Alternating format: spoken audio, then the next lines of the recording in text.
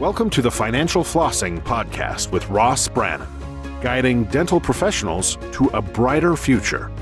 Ross Brannon is a financial advisor who knows it's not just about your teeth. He helps dental practice owners protect and maximize today's cash flow to plan for tomorrow's cash needs. Find him at rossbrannon.com. On the show, he brings together experts to help dental professionals looking to make smart money decisions to grow their income, turn their retirement goals into reality, and improve their lives. And now, here's your host, Ross Brannon. Welcome to the show. My guest today is Matthew Larson. Matthew is one of the two practicing orthodontists at Larson Orthodontics in Altoona, Wisconsin. The other one is his wife. Matthew, welcome to the show. Thanks, Ross, for having me. Great to be on. Yeah, you have a unique story. We have a lot of people on from all different areas of life and different dentists, general dentists, orthodontists, other specialties. But you guys are orthodontists up in Wisconsin, which, by the way, is the frozen tundra. And I'm sorry that you have to freeze yourself to death 6 months a year. But you kind of have an interesting story. You know, you're from Minnesota, went to school in Michigan. Your wife is from Minnesota. She also went to school in Michigan, dental school. You did undergrad there. You guys met kind of just through circumstance when you guys were in residency on the East Coast. You got married and you ended up moving back to Wisconsin where your wife is from, and you started a practice from scratch. And that takes some guts and it takes some perseverance. And you guys did it. So talk a little about how all that happened. You know, it was the process of a lot of long conversations and a lot of long nights looking at kind of the option. You know, with two of us coming out of school fresh as orthodontists, there's not a whole lot of practices that wanted to take two on at one time.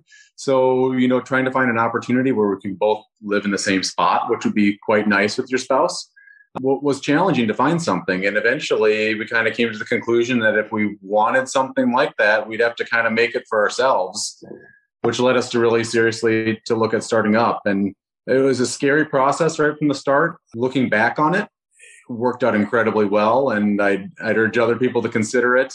But I still remember that stress of trying to start it all up. A lot of hard decisions coming out of it. Now, you worked as an associate. Both of you worked as associates 1 day a week in a town like an hour away to kind of at least help somewhat pay the bills because you weren't generating a ton of revenue in your new practice to start. So talk a little bit about that. I'd urge everyone to kind of do something similar. I mean, for one thing, most bank loans will require you to do something like that, to have a little bit of side income to make sure that you have money to take home at the end of the day. You know, these little things called student loans that tend to trickle into life. But, you know, it also was great because we had the steady 1 day a week jobs that really got us some continuity with patient care, taught us a lot about seeing more patients in a day.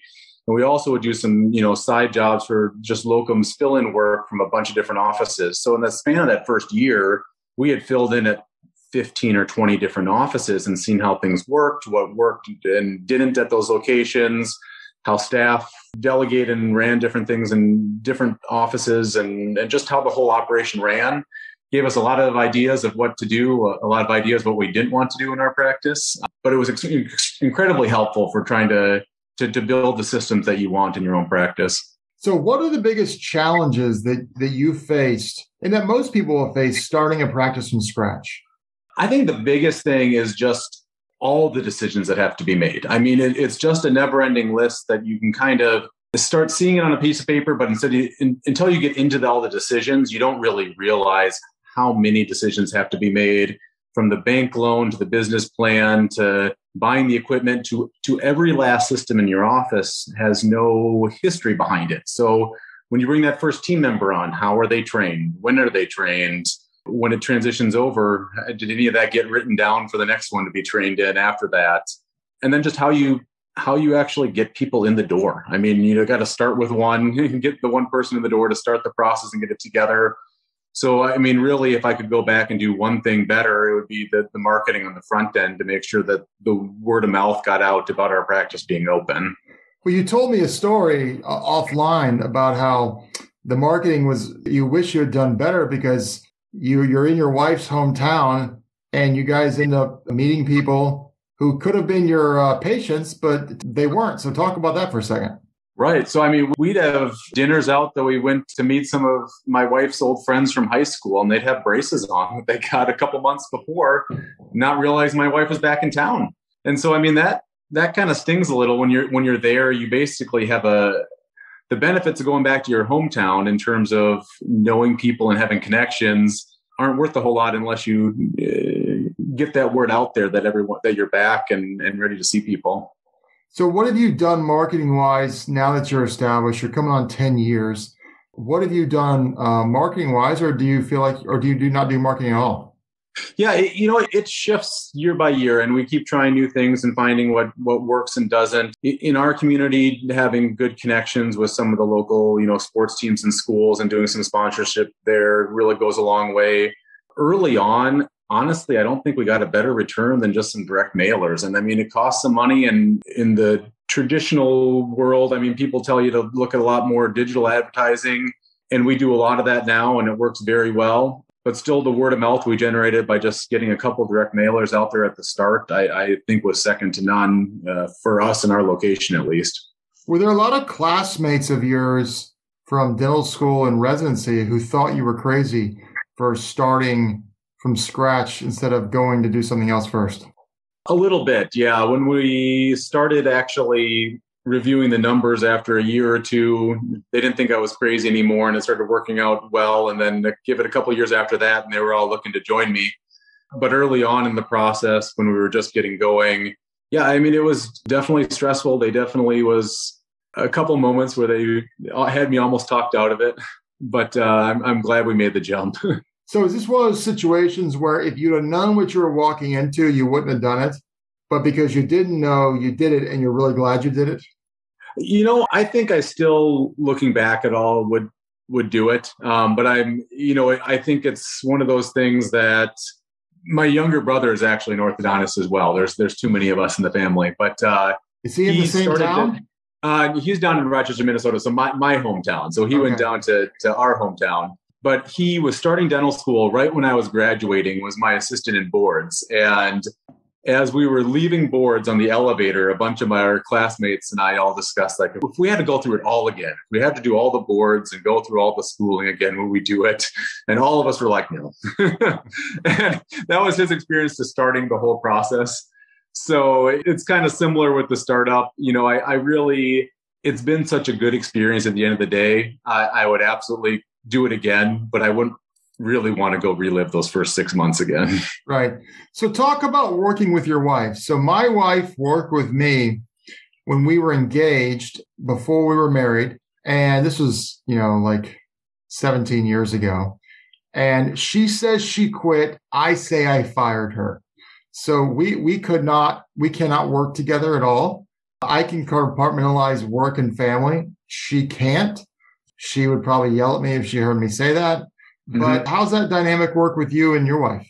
There's definitely challenges. I mean, we had to figure out over the years the boundaries of what has to stay at work and what can come home, because when we're seeing patients and we're busy all day, some things still have to be managed after hours. But if you let it, it'll occupy every waking moment when you're home as well. I mean, it's the kind of standard issues with owning your own business, but just multiplied because you're doing it also with your spouse. So we're coming up on our 10-year anniversary, and always say that it's probably should be considered our 30th. But at the end of the day, I think it's made us stronger. There's no one else I'd rather do it with, but it definitely has challenges when you have to go home to the same person. So do both of you work every day of the week, or do you work 4 days a week? And is your 4 days different than her 4 days? Yeah, we alternate a little bit. So we typically are each 3 to 4 days a week. So there's a couple days of combined coverage in there, but then we also have some administrative time built in. We always, from the start, had talked about doing kind of one super orthodontist practice. So not really a full 2-doctor where we're both working full time and can't take any time off. We knew we wanted kids. We knew we wanted kind of a, balance with our home life as well. And I've really tried to stick with that as we've grown. We just built a new office this year. And so we now have the space that we can actually operate out of the same spot together a lot more efficiently. So we're finding our new balance there, and have been enjoying kind of having more time at the same office. prior to that, we were kind of in two different locations, and we could practice separately, but we didn't really have the staff to man them both as efficiently as we'd like. And then just trying to transport between a satellite and having everything going at the same time just caused a lot of headaches. So we're happy to be kind of reduced back to the one location, having both of us there. We still have far more clinic chairs. We had 4 chairs in one location, 3 at the other. We now have merged into a 9-chair office. So we've still definitely had some growth with everything there. So a lot more efficient. A lot more efficient. So really nice to have everything in the same spot. I mean, half of our headaches were organizing, preparing supplies, and making sure Invisalign was packed up and everything for the satellite location. Really nice to have that all in one spot now. So who's kind of taken the natural leadership of CEO or chief boss? Is it you or her? We've kind of divided and conquered with a couple with different aspects of that. So she normally handles a bit of the marketing and some of the HR side of the practice, and then I'll typically handle the oversight of the ordering, the financial review, the lab, a lot of the digital workflow. So Invisalign, we do a lot of in-office aligners and 3D printing. So making sure that's all running efficiently is kind of more the aspects that I'll take on in the practice. So you guys have done a really good job of delegating roles where she focuses on one side, you focus on the other side. We also feel that's healthy for the relationship. Yeah. Probably pretty wise. Yeah. Probably pretty wise. So talk about, in the beginning, cash flow is a crunch. You got debt service you got to pay. You got to get people in the door. Talk about the stress of managing cash flow in those lean times in the beginning and what you guys did to really get patients in the door. I think one of the benefits is we had just come out of school. So, I mean, we weren't used to any larger lifestyle or cash income. We were used to living off of student loans. Right. And so we just basically said, we're going to keep that lifestyle for another year or two, rented an apartment, a bit nicer than we would have gotten in residency, but not a whole lot more. And really just, we had some extra time because we didn't have a lot of time in other associates. We had some, but not our whole time committed. And so we put the rest of the time into really trying to build up systems at the office, going out and getting involved in as many community events and Chamber of Commerce events as we could, and really just kind of building up connections in the community. The amount of time we spent out in the community has been less recently since we've gotten busier. So, I mean, we still try to get involved in it a lot, but it's a lot of kids' activities and that kind of stuff as it's gone on. But early on, it was just really just hammering out with time in the practice to get anyone and everyone in the door. And we have plenty of time to see those people as they came in. How much competition is in, you started in Eau Claire and you're in Altoona now. What's the population of Eau Claire? It's around 60, 70,000, but they say that the mall area and the surrounding areas with kind of farmland around draws from almost 200,000. So it's got a bit of area. So the metropolitan statistical area is 200,000 people roughly. Yeah. How many orthodontists are in that area? Currently, there's 3 different orthodontic offices, us and 2 others. When we came, there was actually already 4 existing offices. So you put 2 out of business. We acquired one. That's a joke. That's a joke. So, okay. So do you feel like that's a lot of competition or a little bit of competition?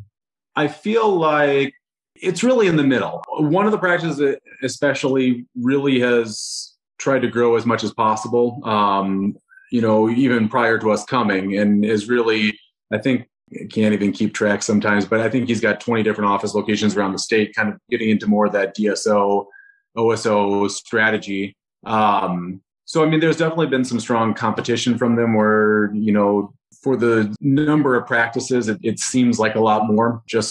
We definitely still have to put in some marketing effort. We still have to treat patients right. We still have to get word of mouth out there. We still have to have a good reputation. It's not like you open the doors and they'll hang a shingle and they'll suddenly show up.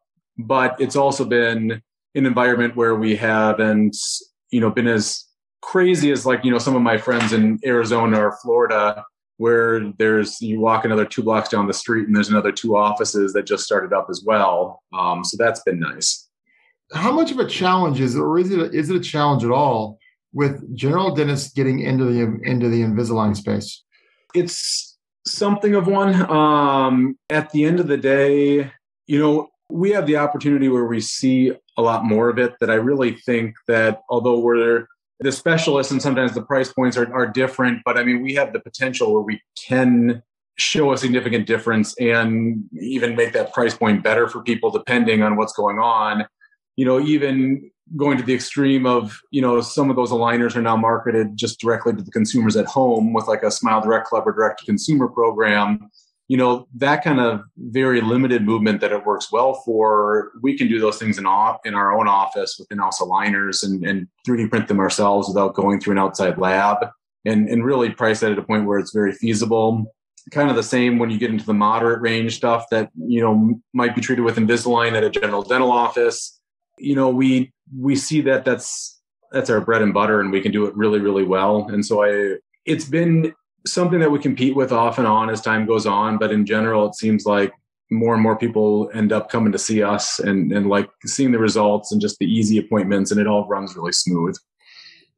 I see this as a wonderful Saturday Night Live skit where a bunch of orthodontists get together and do a spiff or a spoof on Smile Direct Club and before and after. That would be a phenomenal Saturday Night Live type of YouTube clip for some orthodontists to put together. Unfortunately, it would probably go viral and it would probably end up getting some lawsuits and you would be loved by half and hated by half, but it would be really funny in the short term. I would see it. I would watch it. I'd be involved. Yeah. So 10 years in, you're successful now. You've made it. Looking back 10 years ago, or even as you teach at residencies, what do you tell kids now, and what would you do different? In terms of some of that, we really tried to, like I said, put in the effort up front to get systems in place. I don't think you can do that enough. I don't think you can build your brand enough at the beginning. I don't think you can write enough things down for how you want the systems to run. I don't think you can plan ahead enough on the next step of growth, because you'll never have as much time as when you were not as busy at the start. The further on you go, finding that administrative time and that time to sit back and look at systems, it just doesn't happen again the same way that it did in the past. Just life gets busy and it gets more challenging the longer time goes on. So, I felt like we did really good the first couple of years for bringing on the first couple staff. And then when we went from one front desk and one assistant the first year to now we've got 6 front desk and 6 assistants and we kind of have another float. So we kind of alternate between 12 and 13 on the team. It's a totally different environment. And, just like a lot of different things, if it's not written down, it doesn't happen. You can kind of train, but you got to have things down for the systems. You got to have goals set and written down, or they don't ever get checked again, including the financial goals, including just the business operations goals, including patient care goals in terms of when people get done on time and how many new patients you have coming through the door, what % of them start, and how that all works. So that would be my biggest thing I would change in terms of that part of it. So you teach at dental school. What advice? University of Minnesota. Yep. Okay. What advice do you give them? Or if you don't, what advice would you give them if someone came up to you at class and said, "Hey, Dr. Larson, give me some advice." Like, what advice would you give to a new dental school grad? So, I still think it's a great profession to go into. I know there's some talk in different places that dentistry is not what it once was, or orthodontics isn't what it once was, or the future will change as more and more acquisition happens from DSOs and OSOs. There's probably some grain of truth to that. The less ownership we have in our own profession, I think the harder it is to make it what you want to be, which it kind of goes back to the advice I'd give, which is try to get ownership in your profession, both in terms of practice ownership. There's nothing wrong with going and working for a DSO or an OSO, but by the same token, the biggest financial benefits are going to be when you own your practice and you're a business owner as well. And the biggest way you can kind of make a difference in their profession is also getting involved in the profession as well. And so I help out with the American Association of Orthodontics and a couple different committees, connect with peers that way. I feel like it helps both just grow professionally, but it also, helps direct where everything is going with the profession as a whole. I'm on the Committee for Technology is one of the roles I serve on the AAO. And we just recently basically over the last year created a buying group for 3D printing so that all the resources and implementation for 3D printers is available to AAO members online with discounted pricing, video walkthroughs of how to do that for in-house aligners. And, it's one more way to take that and put it back into our own hands and drive our own future going forward. That's really interesting. So I'm a big reader. You're a big rower. If I didn't mention earlier, you rode in Michigan. You have 15 million miles. Is it 15 million miles on your rower? Meters. I'm not quite to 15 million miles. That would be a little wild, but it's still ridiculous. So you're a better person than I. But I read a lot, and so I always ask people what they're reading, what they've read, or what they recommend. And as we wrap this up, do you have any book recommendations?